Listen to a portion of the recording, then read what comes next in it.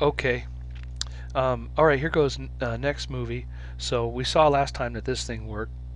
So I've got this hit test going. By the way, if you want to know how to do something in hit test, all you got to do is just right click on it and go view help, and it should open up a help screen that will let you know more about what you're looking at. So in this case, it opens up the ActionScript dictionary and shows you the hit test method, and it talks about how it's used. You can read, and it talks about parameters, and even at the bottom will give an example of how it's used. And in this case, they just put the different ways that you can use it. They just even put just the movie clip name, and that's it. That's unbelievable. Or the more advanced ways of doing it here at the bottom. I can't get the screen to show you that, but so anyway, we've got this trace hit now, and so now we got to change a few things here. So I'm going to comment out the trace hit, and I'm going to put a comment right here that says this is collision detection. Okay, so if this hits with the cowboy, what we want to do is remove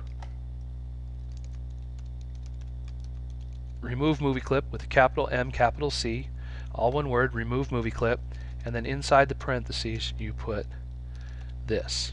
Okay, so now when the cowboy hits the cows, they should disappear. And it doesn't do it all the time because the interpreter is working really hard, the flash interpreter is working really hard, and sometimes it just doesn't register. So that could ruin your game, or that could be okay for your game and just kind of built in a little bit of difficulty or frustration for the user. I don't know if that's a good thing or not. There's other ways that you can do collision detection, and hit test is a very old method, and I don't know if it's the best. It's easy though, so it's something I like to teach first because it's kind of easy, and it could get you to do a game really quickly by using this hit test method. Alright, so we want to remove movie clip this. So that worked. And now we need to do a score. So we could say before we do that, before we remove the movie clip, let's do a score. So you could say the score plus plus, okay? Or plus equal 1. Score plus equal 1. So that could add to the score, and then you could say score underscore text, right? Dot text box equals the score.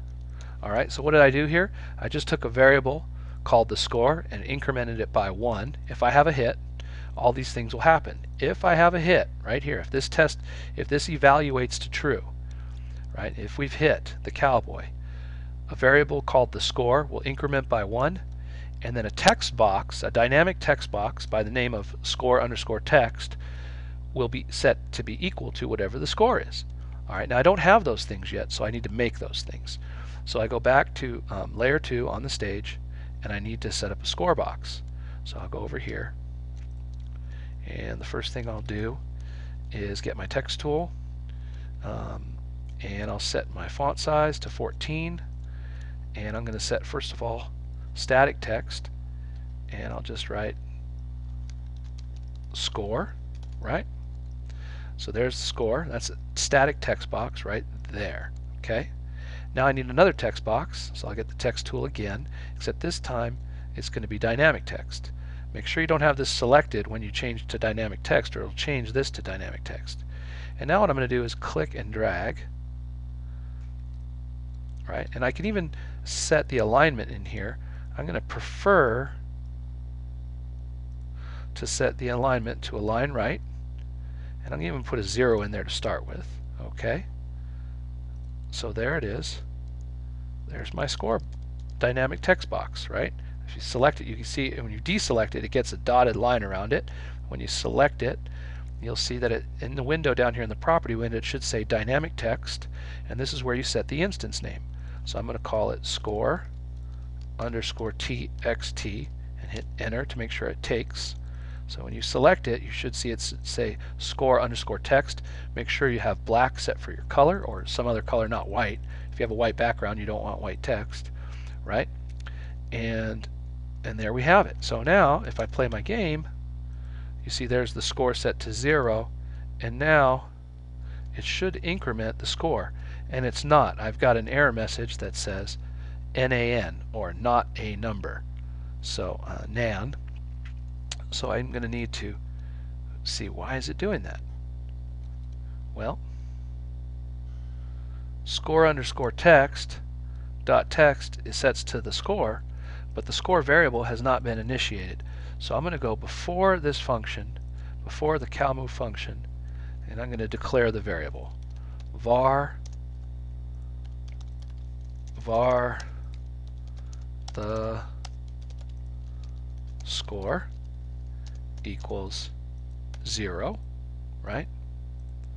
Var the score equals 0. All right, and put a semicolon in there.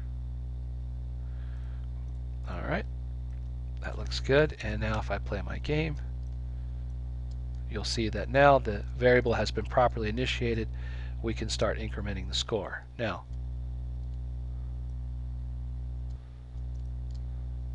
and you'll see that this works pretty good. All right, and now it's keeping score, and and then I'm removing certain movie clips from the stage when I get a hit. All right, so there it is.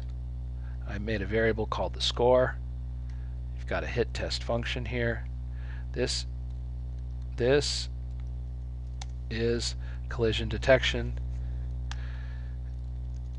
and score. All right, so score, it gets incremented, the text box gets set to the score, and then I remove the cow. And all this functioning off of this hitTest if statement right here. Okay, all right, so that's end of the second movie. In the next movie, we're going to add a sound piece. Underscore txt